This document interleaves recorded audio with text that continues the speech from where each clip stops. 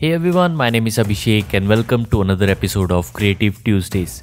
In today's video, I will show you how you can turn your glow from this into something like this. So before I begin, if you guys are new here, then please consider subscribing and make sure to press that bell icon so that you never miss another amazing video like this. So without wasting any further ado, let's jump into After Effects and get started. Alright, so right now I'm in After Effects, and as you can see that I've already set up a composition to show you guys how this glow technique works.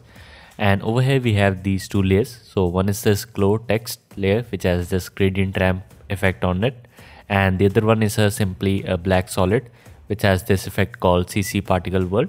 So I'm going to use this just to demonstrate you how this effect works. Now if you want, you can apply the effect directly onto these layers, but for this example I'm going to create an adjustment layer and then apply the glow effect on top of it.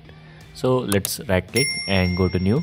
I'm going to create an adjustment layer, and first I'm going to disable the black solid so that we can focus on our text only.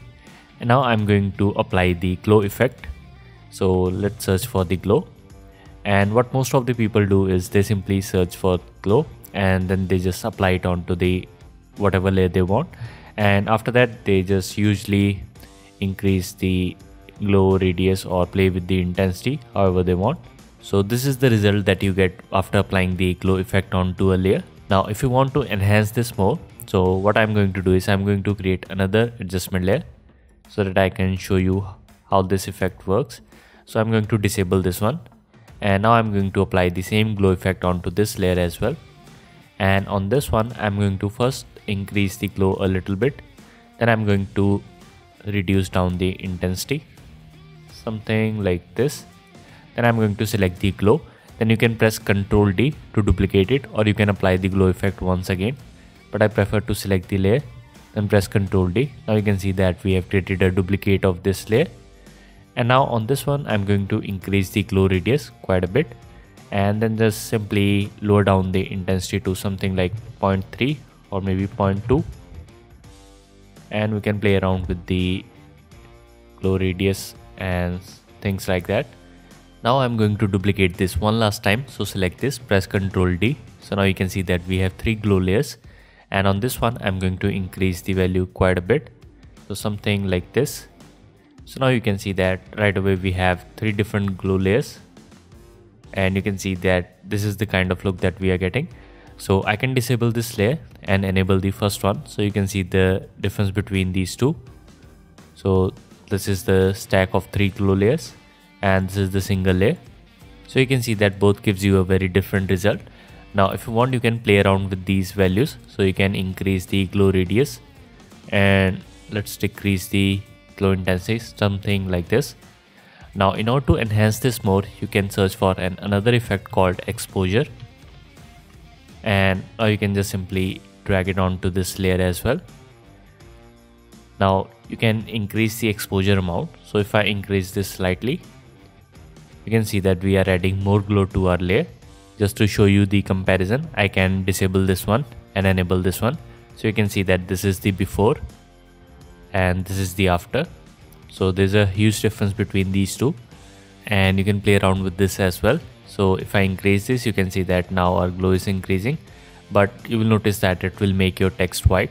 So just don't overdo this. You can just simply play with it, something like this. Now these are completely experimental. You can go ahead and play around with the different settings and it will give you some really nice results.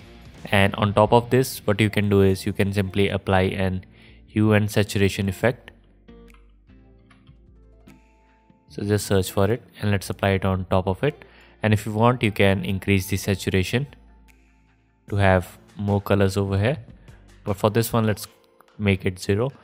And you can play around with the master hue so that you can check out the different results, how this effect will look on different glow types. Again, if you want to lower the value, you can just simply use the sliders. Now let's check out the difference. So I'm going to copy this hue saturation on this one as well, and now I'm going to enable this, and let's take a snapshot of this, and now I'm going to disable this one. So here you can see that, so this is the single glow layer and this one is the stacked glow layer with exposure effect. And we can also check out the same effect on the particles as well. On this one, I'm going to delete the hue and saturation. So let's delete this effect, and I'm going to stick with this default effect. So on this one, we can probably increase the exposure. So you can see that it is making them bright. Now if I disable this and enable the glow over here, so you can see that there is a big difference between these two. So this is the default glow effect, and this is the look that you get after stacking the glow effect.